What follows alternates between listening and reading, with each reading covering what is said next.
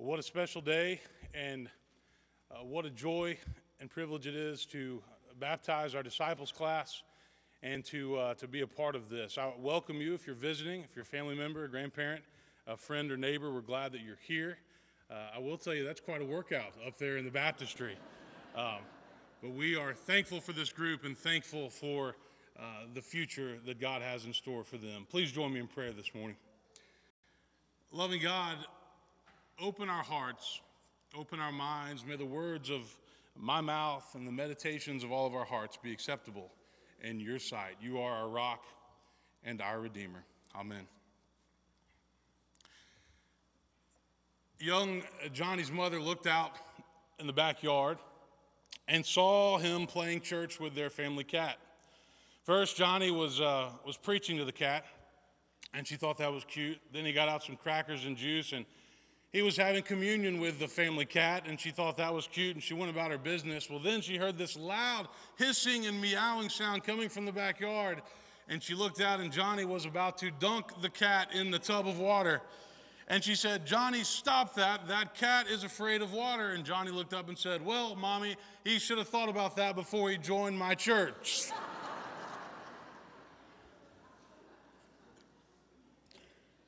Today is a special day in the life of Woodmont since it is Baptism Sunday.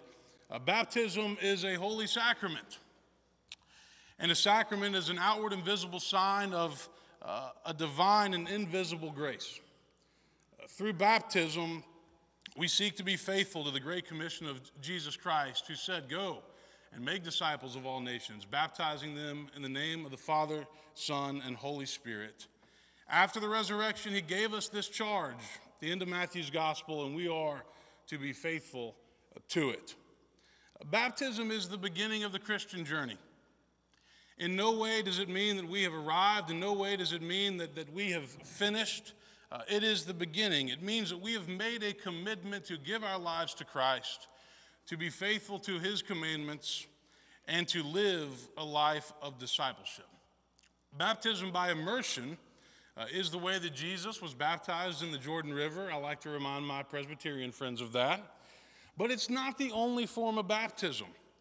We practice believers' baptism by immersion in the Christian church, but we accept other forms of baptism as well because we know that we're not the only Christians. And we welcome folks here at Woodmont from many different denominations and backgrounds. But what immersion symbolizes is dying to an old way of life and being born into a new way of life, a life committed to Jesus Christ.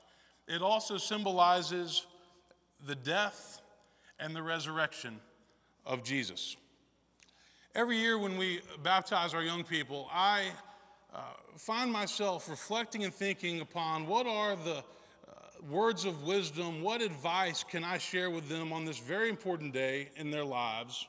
And so this morning, I will be brief, but I have 5 short things to share with the class of 2015 and also with all of you about the Christian faith, what it means to be a follower of Jesus. First and foremost, Christianity has always been about having an ongoing and transforming relationship with Jesus Christ. And that relationship should transcend denominations, it should transcend congregations and church structures and church politics and all the other baggage that organized religion can sometimes bring with it. I can tell you as a minister that organized religion is necessary, but it's also very capable of draining your spiritual life because you can get inundated with all the stuff of the church, the meetings and the emails and the budgets and the stewardship campaigns and the squabbles and the politics and the rules and the games and the bylaws. You know what I'm talking about.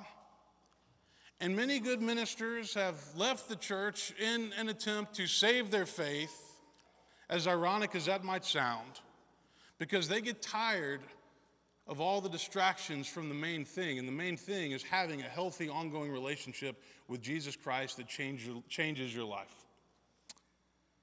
Many Christians are guilty of getting caught up in theology and creeds and doctrine and stances on social issues that they often neglect the main thing, knowing Christ, allowing him to change your life, to change the way you think and act, to change the way that you view other people and treat other people.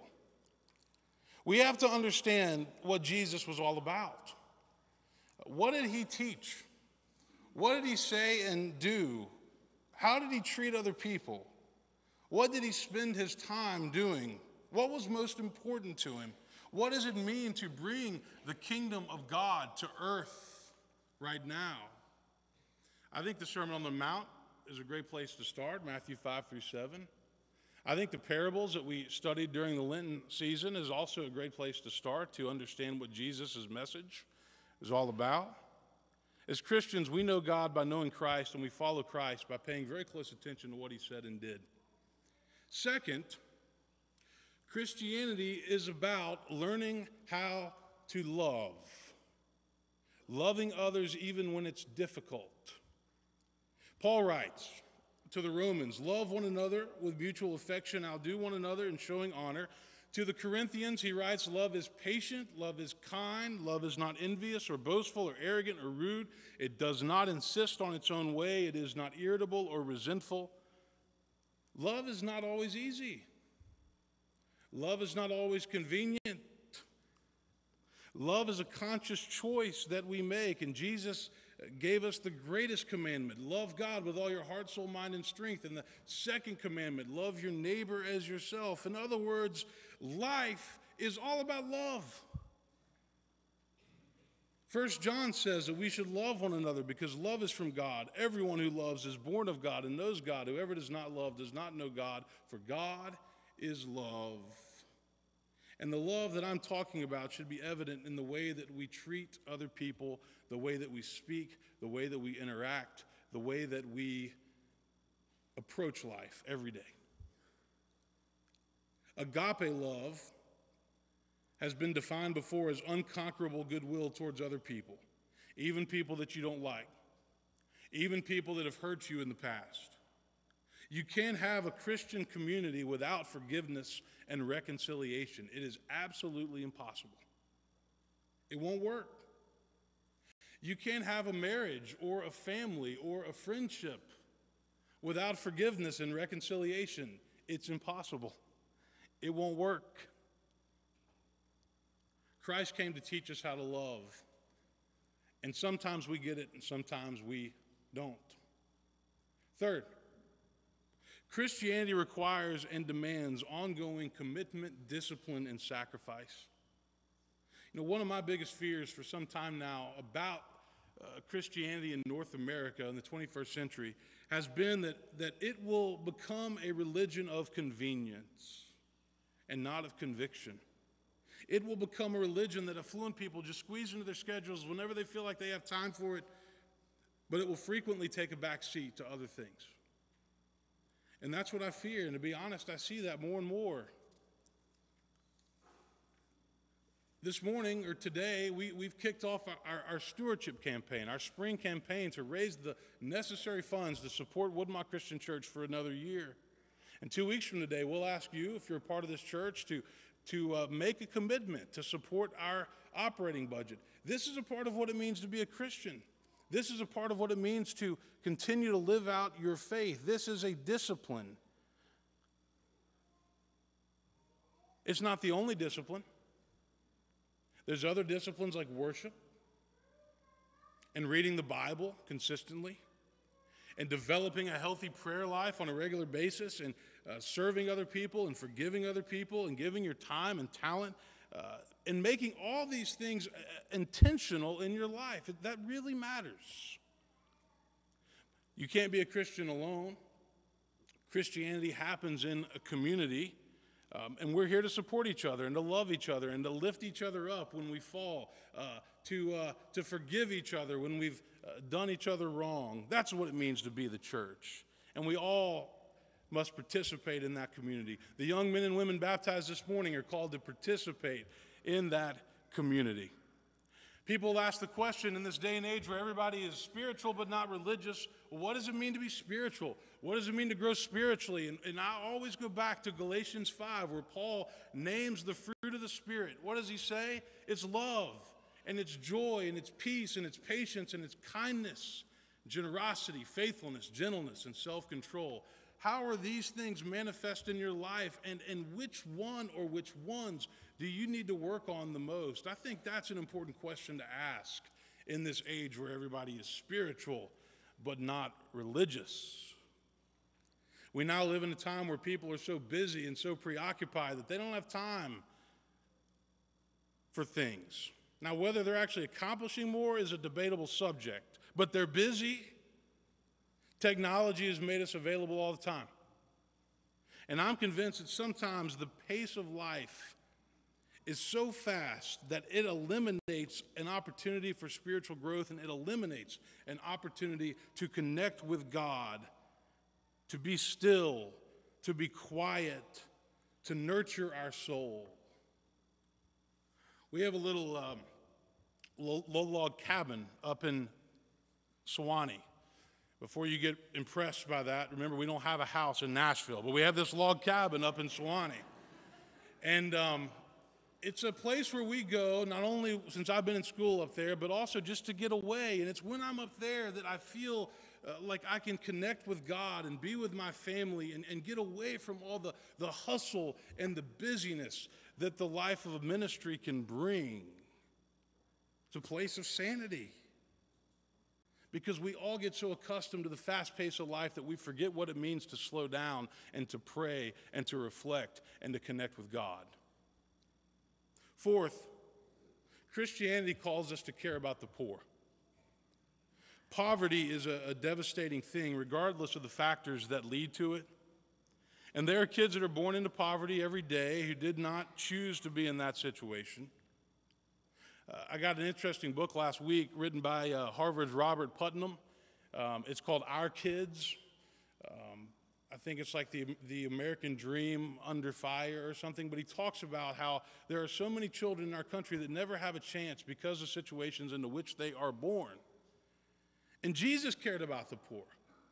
In Luke chapter 4, he quoted Isaiah. He said, "I have come to bring good news to the poor, release to the captives, recovery of sight to the blind, to let the oppressed go free." Paul says, "As many of you as are baptized into Christ have clothed yourself with Christ. And there's no longer Jew or Greek or slave or free or male or female or rich or poor, for you all are one in Christ." You see, Jesus was constantly pushing the social norms of his day, and he was also constantly looking out for those who had little or nothing. And he associated with people that were outcasts.